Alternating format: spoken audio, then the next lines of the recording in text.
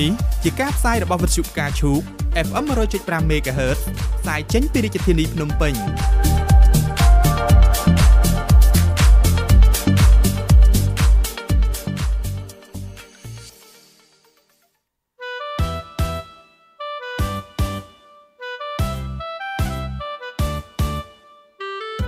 ប្រិយមិត្តជាទីមេត្រីសូមរងចាំស្ដាប់នាទីគុណភាពជីវិតកុមារនៃវិទ្យុផ្កាឈូកនាពេលបន្តិចទៀតនេះ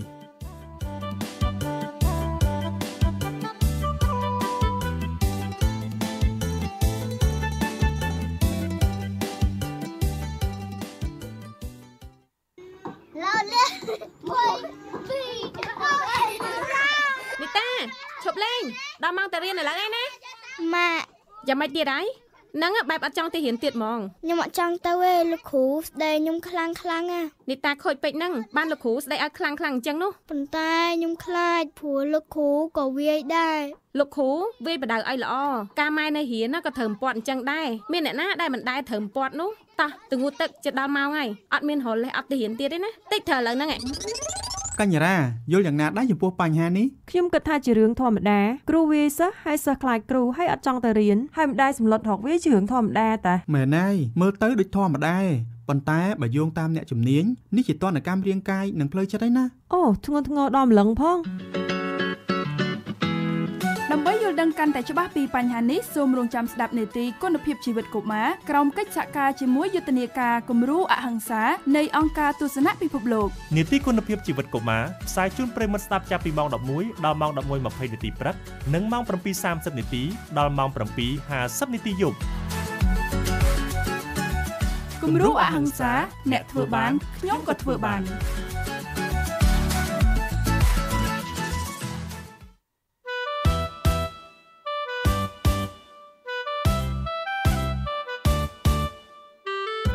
ប្រិយមិត្តជាទីមេត្រីសូមរងចាំស្ដាប់នាទីគុណភាពជីវិតកុមារនៃវិទ្យុផ្កាឈូកនាពេលបន្តិចទៀតនេះ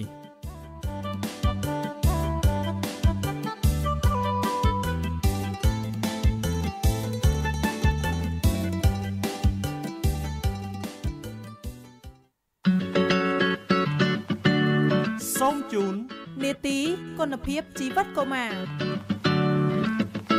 នីតិគុណភាពជីវិតកុមារនៃវិទ្យុផ្កាឈូកក្រោមកិច្ចសហការជាមួយយុទ្ធនាការគំរូអហិង្សានៃអង្គការទស្សនៈពិភពលោកបង្កើតឡើងក្នុងគោលបំណងឲ្យប្រិយមិត្តបានឆ្វេងយល់ពីការអភិវឌ្ឍសមត្ថភាពខួរក្បាលរបៀបចិញ្ចឹមកូននិងបង្រៀនកុមារដោយវិធីវិជ្ជមានអហិង្សារួមចំណែកផ្លាស់ប្ដូរទម្លាប់អាកប្បកិរិយានិងឥរិយាបថរបស់ឪពុកម្ដាយនិងគ្រូបង្រៀនក្នុងការព្រៀងប្រដៅអប់រំកូននិងសិស្សដើម្បីឲ្យជីវិតរស់នៅរបស់កុមារប្រកបដោយសុខភាពល្អទាំងផ្លូវកាយទាំងផ្លូវចិត្តគំរូអហិង្សាអ្នកធ្វើបានខ្ញុំក៏ធ្វើបាន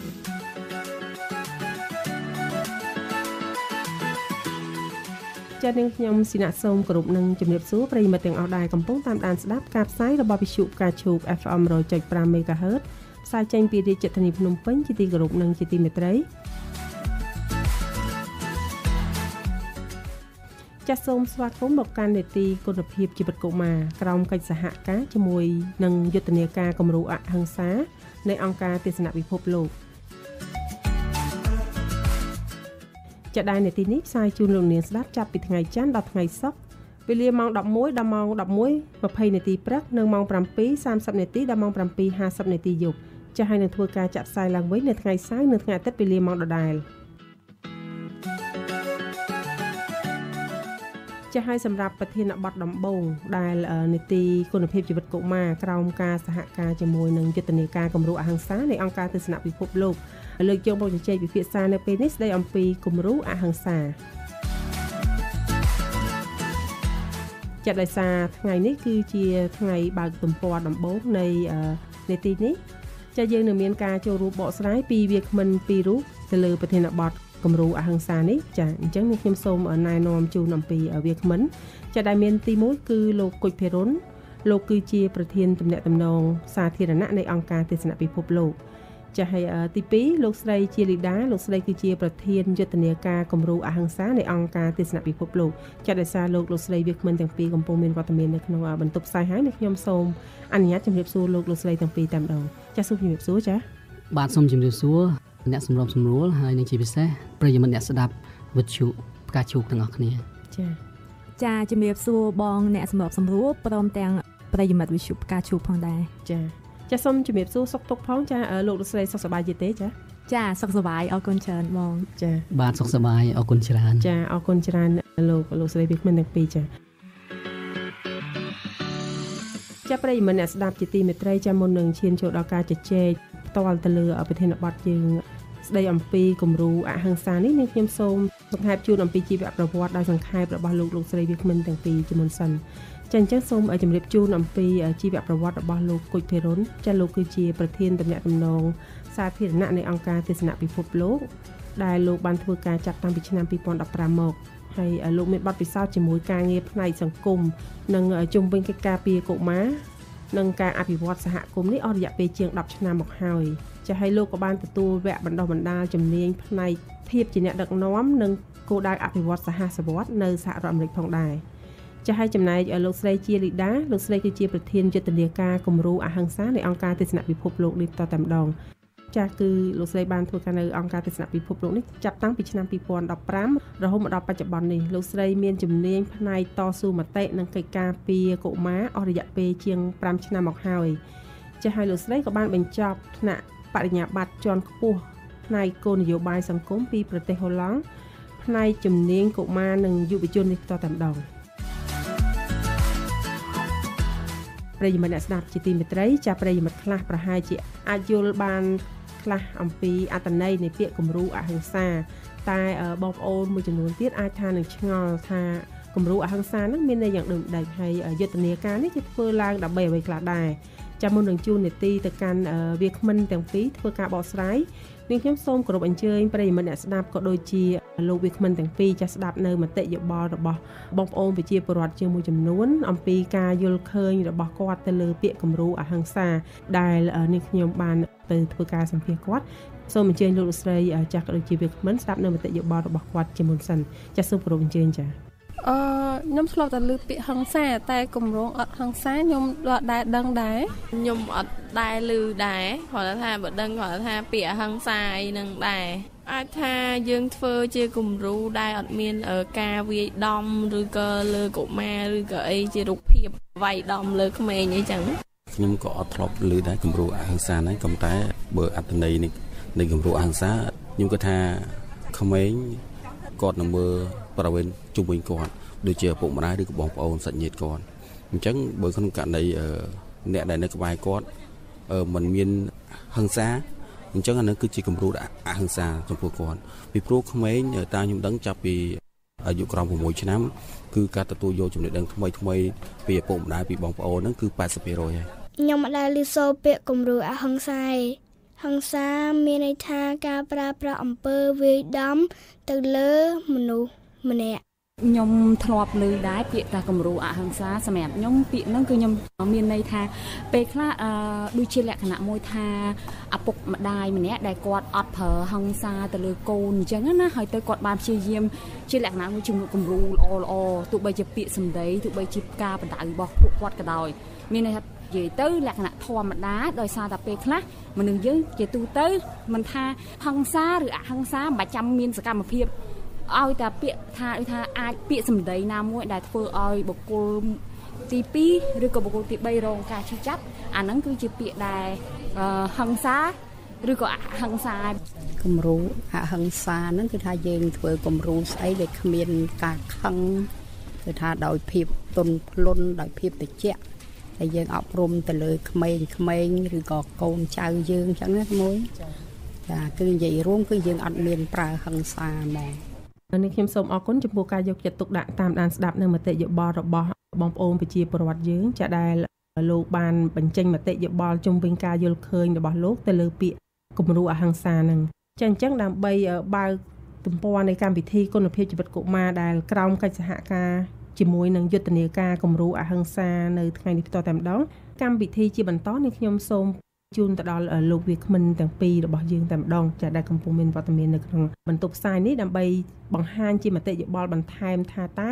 អ្វីដែលខាងប្រជាពលរដ្ឋយើងគាត់លើកឡើងហ្នឹងលោកមានអ្វីដើម្បីបន្ថែមទៅលើទស្សនៈរបស់គាត់បន្ថែមទៀតទេជុំវិញពាក្យថាគំរូអហិង្សាណាចាអញ្ចឹងនាងខ្ញុំសូមជូននីតិទៅលោកគុជភិរុនចាសូមក្រុមជើងលោកចា បាទសូមអរគុណតាមពិតទៅប្រជាពលរដ្ឋយើងហើយនឹងប្រិយមិត្តបានបញ្ចេញមតិយោបល់ជុំវិញពាក្យថាគំរូអហិង្សាហ្នឹងគឺពិតជាត្រឹមត្រូវហើយពាក្យថាគំរូអហិង្សាហ្នឹងគឺសំដៅលើក្រុមមនុស្សហើយនឹងបរិយាកាសជុំវិញកុមារដែលជាគំរូនៃការអប់រំកុមារដែលជួយពួកគេនឹងឲ្យមានការលូតលាស់និងមានអាកប្បកិរិយាល្អប្រសើរទាំងពេលបច្ចុប្បន្នហើយនិងថ្ងៃអនាគតផងដែរចាអរគុណច្រើនអញ្ចឹងលោកស្រីមានអ្វីបន្ថែមចាខ្ញុំក៏យកឃើញដោយលោកភិរុនផងដែរអ្វីដែលប្រិយមិត្តបានបកស្រាយពិតជាត្រឹមត្រូវខ្ញុំសូមបន្ថែមបន្តិចដោយសារក្នុងការអប់រំកុមារយើងតែងតែនិយាយថាកុមារឃើញនិងកុមារអនុវត្តតាមអញ្ចឹងបើសិនជាយើងចង់ឲ្យកុមារប្រព្រឹត្តល្អមានអាកប្បកិរិយាល្អគួរណាស់តែមនុស្សនៅជុំវិញខ្លួនកុមារហ្នឹងធ្វើជាគំរូអញ្ចឹងជាគំរូដែលល្អនិងជាគំរូបែបអហិង្សាចាអរគុណច្រើនលោកស្រីជាលីដានាងខ្ញុំសូមភ្ជាប់សំណួរមួយទៀតទៅលោកស្រីផ្ទាល់តែម្ដងថាហេតុអីបានជាថ្ងៃនេះយើងត្រូវជជែកអំពីគំរូអហិង្សាហ្នឹងចាកម្មវិធីយើងថ្ងៃនេះផ្ដោតលើពាក្យគំរូអហិង្សាតាមរយៈការធ្វើការរបស់អង្គការទស្សនពិភពលោកនិងដៃគូកន្លងមកយើងមានផតតាយ៉ាងជាក់លាក់មួយកាលពីឆ្នាំ2013ដែលបង្ហាញថាកុមារកម្ពុជារងគ្រោះដោយអំពើហិង្សាផ្លូវកាយជាង 50% និងផ្លូវចិត្ត 25% ហើយជានិច្ចកាលបទពិសោធន៍នៅអំពើហិង្សាផ្លូវកាយនិងផ្លូវចិត្តនឹងកើតឡើងក្នុងរូបភាពជាការដាក់ទណ្ឌកម្មផ្លូវកាយនិងផ្លូវចិត្តជាការវាយនិងជេរស្ដីក្នុងន័យព្រានប្រដៅកុមារអញ្ចឹងយើងមើលឃើញថាប្រជាពលរដ្ឋកម្ពុជាយើងនៅទទួលយកទម្លាប់នៃការអប់រំបែបហិង្សាដូច្នេះហើយបើសិនជាយើងចង់អប់រំព្រានប្រដៅកុមារហើយបង្កឲ្យមានការលូតលាស់ល្អនិងអាកប្បកិរិយាល្អចំពោះកុមារយើងគួរតែខ្លាយជាគំរូអហិង្សានិងប្រើប្រាស់វិធីសាស្ត្រដែលបែបវិជ្ជមានជំនួសវិញចាអរគុណច្រើនអញ្ចឹងលោកភិរុនមានអ្វីបន្ថែមជុំវិញការដែលហេតុអីបានយើងត្រូវជជែកអំពីគំរូអហិង្សាហ្នឹងចាបាទតាមពិតទៅដោយសារតែអំពើហិង្សាទៅលើកុមារនៅក្នុងប្រទេសកម្ពុជាយើងហ្នឹងគឺនៅតែកើតមានឡើងចំពោះកុមារដោយសារតែឪពុកម្ដាយឬក៏គ្រូបង្រៀនឬក៏ប្រជាជនខ្មែរយើងជាទូទៅហ្នឹងគាត់នៅតែគិតថាកូនតើវាយវាខ្លះទៅតើជេរខ្លះទៅបានវាអត់ខូចអញ្ចឹងប៉ុន្តែតាមពិតទៅបើតាមទ្រឹស្ដីក្នុងការអភិវឌ្ឍបែបវិជ្ជមានដល់កុមារដែលធ្វើឲ្យកុមារនឹងលូតលាស់ទាំងផ្លូវកាយផ្លូវចិត្តហើយពួកគេមានធំឡើងមានសក្តានុពលពេញលេញគឺដោយសារតែពួកគេទទួលបានការអប់រំប្រកបដោយវិជ្ជមានចា៎អញ្ចឹងគោលបំណងរបស់យើងក្នុងការពិភាក្សាពាក្យថាគំរូអហិង្សានឹងយើងធ្វើម៉េចដើម្បីបង្កើតចេញជាបរិយាកាសមួយដែលទាំងឪពុកម្ដាយទាំងគ្រូបង្រៀននិងនៅសហគមន៍ជុំវិញកុមារហ្នឹងគាត់មានការព្រៀនប្រដៅកុមារបែបវិជ្ជមានដែលជួយឲ្យកុមារហ្នឹងអាចអភិវឌ្ឍទាំងផ្លូវកាយផ្លូវចិត្តចាអរគុណច្រើនចាអ្វីដែលលោកស្រីវាគ្មិនទាំងពីរបានធ្វើការជម្រាបជូនទៅប្រិយមិត្តអ្នកស្ដាប់ហ្នឹងជាពិសេសគឺការលើកឡើងអំពីអ្វីដែលយើងត្រូវជជែកសំខាន់ទៅលើគំរូអហិង្សាហ្នឹងគឺចង់ផ្ដោតទៅលើការអប់រំរបស់គ្រូបង្រៀនទៅលើសិស្សឬក៏ការអប់រំរបស់មាតាបិតាក្នុងការព្រៀនប្រដៅកុមារហ្នឹងភាគច្រើនគឺការប្រើហិង្សានឹងជាដើមចាហើយក្នុងនោះក៏មានរបាយការណ៍បានបង្ហាញថាអំពើហិង្សាទៅលើផ្លូវកាយកុមារមានទៅដល់ 50% ទៅលើផ្លូវចិត្តរបស់កុមារមានទៅដល់ 25%អំពើហិង្សាលើកុមារទោះក្នុងទម្រង់ណាពីអ្នកណាក្នុងហេតុផលណាគឺមិនអាចទទួលយក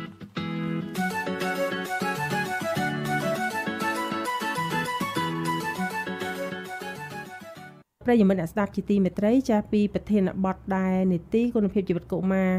នៃវិទ្យុផ្កាឈូកចាស់ក្រោមកិច្ចសហការជាមួយនឹងយុទ្ធនាការគំរូអហិង្សានៃអង្គការទេសនៈពិភពលោកកំពុងជជែកពិភាក្សានៅពេលនេះស្ដីអំពីគំរូអហិង្សាដែលមានការចូលរួមបកស្រាយពីវាគ្មិនពីររូបចាស់គឺទី1លោកគុជភិរុនលោកគឺជាប្រធានទំនាក់ទំនងសាធារណៈនៃអង្គការទេសនៈពិភពលោកទី2គឺលោកស្រីជាលីដាលោកស្រីគឺជាប្រធានយុទ្ធនាការគំរូអហិង្សានៃអង្គការទេសនៈពិភពលោកផងដែរកម្មវិធីជាបន្តនេះនាងខ្ញុំសូមជូននាទីទៅលោកស្រីដើម្បីធ្វើការពន្យល់ឲ្យកាន់តែច្បាស់ថែមទៀតតែម្ដងអំពីអ្វីទៅជាយុទ្ធនាការគំរូអហិង្សាចា៎អញ្ចឹងនាងខ្ញុំសូមជូននាទីទៅកាន់លោកស្រីជាលីដាបន្តតែម្ដងដែលជាប្រធានយុទ្ធនាការគំរូអហិង្សានៃអង្គការទស្សនៈពិភពលោកនេះបន្តតែម្ដងចា៎សូមគោរពអញ្ជើញលោកស្រីចា៎ចាអរគុណបងដោយសារយើងមើលឃើញថាមានផុសតាងជាក់ស្ដែងដែលបង្ហាញពីបទពិសោធន៍របស់កុមារដោយបងរៀបរាប់ខាងដើមនៅតែមានចំនួនច្រើនហើយបទពិសោធន៍ទាំងនោះគឺកើតឡើង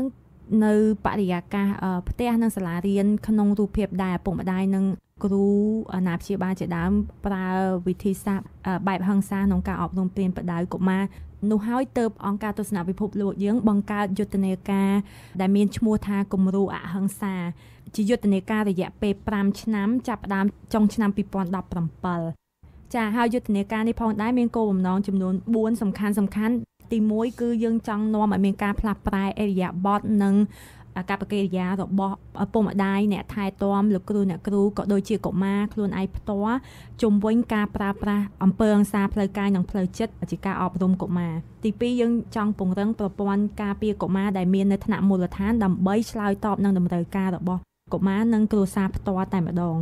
ទី3គឺយើងបណ្ដុះបណ្ដាលជំនាញបំណិនជីវិតដល់កុមារនិងយុវជនដើម្បីឲ្យគាត់អាចការពារខ្លួនគាត់និងជាគំរូនៃអហិង្សានិងការមិនប្រើអំពើហិង្សាក្នុងការដោះស្រាយបញ្ហានិងគោលបំណងរបស់យើងចុងក្រោយគឺយើងចង់ជួយជំរុញនិងគាំទ្រការអនុវត្តច្បាប់និងគោលនយោបាយនានាជំវិញការការពារកុមារពីរដ្ឋទម្រង់នៃអំពើហិង្សាហើយសូមជម្រាបផងដែរថាយុទ្ធនាការគំរូអហិង្សាយើងធ្វើនៅ9ខេត្តនិងទីក្រុងភ្នំពេញនៅ37ស្រុកនៅប្រហែលជា700សាលារៀនបឋមសិក្សាទូទាំងប្រទេសចាសូមអរគុណចាអរគុណច្រើនចាលោកគុជភិរុនលោកមានអ្វីបន្ថែមជុំវិញការពន្យល់អំពីយុទ្ធនាការគំរូអហិង្សាហ្នឹងចាបាទសូមអរគុណដោយអ្នកនាងលីដាបានលើកឡើងបាញ់មិញអញ្ចឹងថាយុទ្ធនាការគំរូអហិង្សានេះមានគោលដៅសំខាន់ចំនួន4ដែលនៅក្នុងនោះគោលដៅទី1ដែលផ្ដោតទៅលើការផ្លាស់ប្ដូរអេរិយាប័ត្ររបស់ឪពុកម្ដាយគ្រូបង្រៀនអាណាព្យាបាលហើយនិងប្រជាជនយើងទូទៅជុំវិញទម្លាប់និងអេរិយាប័ត្រនៃការប្រើអំពើហិង្សាលើកុមារនៅក្នុងគោលដៅទី1សំខាន់នេះគឺពួកយើងចង់ប្រើប្រាស់បណ្ដាញផ្សព្វផ្សាយទូទៅដូចជាវិទ្យុជាដើមហើយនិងបណ្ដាញសង្គម Facebook ដើម្បីផ្ដល់ព័ត៌មានថ្មីនិងចំណេះដឹងថ្មី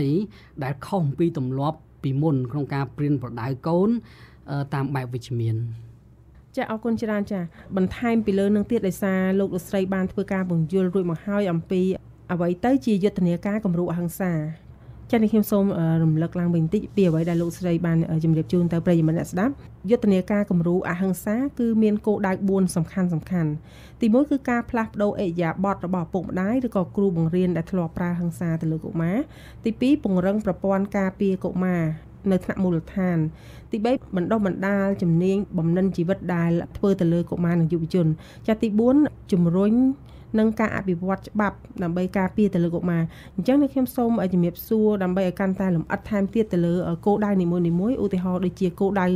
សូមលើកអំពីគោលដៅទី1ចង់បានន័យថាម៉េចអំពីការផ្លាស់ប្ដូរអេរិយាប័ត្ររបស់ពុកម្ដាយនេះឬក៏គ្រូបង្រៀនហ្នឹងចាអរគុណបងចំពោះសំណួរចំពោះការផ្លាស់ប្ដូរអេរិយាប័ត្រនិងអាកប្បកិរិយារបស់ឪពុកម្ដាយនិងគ្រូក៏ដូចជាប្រជាពលរដ្ឋទូទៅជំវិញការអប់រំតាមរយៈការប្រើវិធីសាស្ត្របែបហិង្សាយើងឃើញថាវាជាទម្លាប់យូរមកហើយដែលប្រជាពលរដ្ឋយើងបានអនុវត្តពីមួយចំនួនទៅមួយចំនួនយើងមើលឃើញថាការផ្លាស់ប្ដូរអេរិយាប័ត្រហ្នឹងត្រូវការពេលវេលាជាយុទ្ធសាស្ត្រចំពោះអង្គការទស្សនវិភពលោកយើងក៏ទទួលស្គាល់ថាប្រជាពលរដ្ឋនៅមានកង្វះខាតផ្នែកចំណេះដឹងនិងជំនាញក្នុងការចិញ្ចឹមកូនបែបវិជ្ជមានដូច្នេះហើយពួកយើងផ្ដល់ជាវគ្គបណ្ដុះបណ្ដាលជំនាញផ្ទាល់ជាមួយនឹងឪពុកម្ដាយអាណាព្យាបាលក៏ដូចជាលោកគ្រូអ្នកគ្រូដើម្បីជួយពួកគាត់ក្នុងការជ្រើសរើសប្រើប្រាស់វិធីបែបវិជ្ជមានក្នុងការទំនាក់ទំនងនិងអប់រំកុមារសំខាន់ទី1របស់យុទ្ធនាការយើងគឺនាំឲ្យមានការផ្លាស់ប្រែអេរិយាប័ត្រនិងអាកប្បកិរិយារបស់ឪពុកម្ដាយអាណាព្យាបាលលោកគ្រូអ្នកគ្រូក៏ដូចជាប្រជាពលរដ្ឋទូទៅផងដែរគឺយើងមានយុទ្ធសាស្ត្រ2សំខាន់គឺទី1យើងផ្ដល់វគ្គបណ្ដុះបណ្ដាលផ្ទាល់ទៅដល់សហគមន៍ដែលយើងធ្វើការជាមួយនៅ9ខេត្តនិងទីក្រុងភ្នំពេញហ្នឹងទៅលើជំនាញផ្នែកចិញ្ចឹមកូននិងផ្នែកអប់រំបែបវិជ្ជមានចាពីព្រោះយើងមើលឃើញថាសហគមន៍ប្រជាពលរដ្ឋយើងនៅមានកង្វះខាតផ្នែកចំណេះដឹងនេះនៅឡើយចាហើយយុទ្ធសាស្ត្រមួយទៀតគឺយើងផ្ដល់ជាព័ត៌មាននិងចំណេះដឹងថ្មីទៅដល់ប្រជាពលរដ្ឋដទៃទៀតដែលមិនមែននៅក្នុងតំបន់គោលដៅរបស់យើងតាមរយៈការប្រើប្រព័ន្ធផ្សព្វផ្សាយនិងបណ្ដាញសង្គមជាមធ្យោបាយក្នុងការបញ្ជូនចំណេះដឹងថ្មីទាំងនោះផងដែរ ចាអរគុណចេះចំពោះគោលដៅទី2ដែលនឹងលើកឡើងអំពីការពង្រឹងប្រព័ន្ធការពារកុមារថ្នាក់មូលដ្ឋានថាតើនឹងត្រូវធ្វើយ៉ាងដូចម្តេចទៅវិញទៅចាអរគុណបងសម្រាប់ការងារពង្រឹងប្រព័ន្ធការពារកុមារថ្នាក់មូលដ្ឋានដោយសារនៅប្រទេសកម្ពុជាយើងនៅថ្នាក់ឃុំនិងសង្កាត់យើងមានគណៈកម្មាធិការមួយដែលមានឈ្មោះថាគណៈកម្មាធិការទទួលបន្ទុកកិច្ចការនារីនិងកុមារពួកគាត់ជាយន្តការផ្លូវការរបស់ប្រទេសកម្ពុជាមួយក្នុងការឆ្លើយតបនិងដោះស្រាយរាល់តម្រូវការរបស់កុមារនិងស្ត្រីសម្រាប់គោលបំណងទី2គឺយើងពង្រឹងប្រព័ន្ធការពារកុមារនៅថ្នាក់មូលដ្ឋានដែលនៅកម្រិតឃុំសង្កាត់របស់ប្រទេសកម្ពុជាយើងមានគណៈកម្មាធិការទទួលបន្ទុកកិច្ចការនារីនិងកុមារដែលគាត់មានមុខងារនិងអាណត្តិក្នុងការឆ្លើយតបនៅតម្រូវការនិងបញ្ហាដែលប្រឈមដោយក្រុមកុមារនិងស្ត្រីអ្វីដែលពួកយើងកំពុងតែធ្វើសប្តាហ៍ថ្ងៃគឺពួកយើងបង្កឲ្យមានជាបរិយាកាសក្នុងការជជែកគ្នារវាងសហគមន៍និងគណៈកម្មាធិការនេះដើម្បីស្វែងរកថាអ្វីទៅជាបញ្ហាប្រឈមនិងអ្វីទៅដែលគួរដោះស្រាយជុំវិញបញ្ហាកិច្ចការពារកុមារនិងបញ្ហារបស់ស្ត្រីនៅថ្នាក់ឃុំសង្កាត់ចាអរគុណច្រើនចុះចំពោះចំណុចទី3ដែលជាគោលដៅសំខាន់ផងដែរជុំវិញការបណ្ដុះបណ្ដាលជំនាញបំណិនជីវិតទៅដល់កុមារនិងយុវជនថាតើមានគោលដៅនឹងត្រូវធ្វើយ៉ាងដូចម្តេចខ្លះដែរទៅចាអរគុណបងគោលបំណងទី3នេះក៏សំខាន់ផងដែរពីព្រោះដោយសារអំពើហិង្សាដែលកើតឡើងចំពោះកុមារមានអ្នកប្រព្រឹត្តហើយកុមារខ្លួនឯងគាត់ជាជនរងគ្រោះប៉ុន្តែដើម្បីឲ្យកុមារកាត់បន្ថយហានិភ័យនៃការរងគ្រោះដោយអំពើហិង្សាពួកគាត់គួរតែទទួលបាននៅការបណ្ដុះបណ្ដាលជំនាញក្នុងការការពារខ្លួនគាត់ផងដែរនេះជាអ្វីដែលអង្គការទស្សនវិភពលោកយើងកំពុងតែធ្វើគឺផ្ដល់ជំនាញក្នុងការដែលពួកគាត់ជៀសផុតពីហានិភ័យនៃអំពើហិង្សាហើយពួកគាត់អាចចូលរួមក្នុងការផ្ដល់ជាមតិយោបល់ក៏ដូចជាអនុសាសន៍ដើម្បីធ្វើយ៉ាងណាឲ្យដំណោះស្រាយលើអំពើហិង្សានឹងឆ្លើយតបទៅនឹងតម្រូវការរបស់ពួកគាត់ផងដែរចាអរគុណអញ្ចឹងជាយុទ្ធសាស្ត្រជាគោលដៅចុងក្រោយផងដែរជុំវិញការជំរុញឬក៏ការអភិវឌ្ឍឲ្យមានការគោរពទៅលើច្បាប់ការពារកុមារនឹងថាតើមានគោលដៅនឹងត្រូវធ្វើយ៉ាងដូចម្តេចដែរចាការពិតប្រទេសកម្ពុជាយើងមានច្បាប់និងគោលនយោបាយជាច្រើនដែលគោរពដល់ឧត្តមប្រយោជន៍របស់កុមារដែលស្របតាមក្របខ័ណ្ឌនិងបទដ្ឋានអន្តរជាតិតួយ៉ាងដូចជាអនុសញ្ញាស្តីពីសិទ្ធិកុមារជាដើម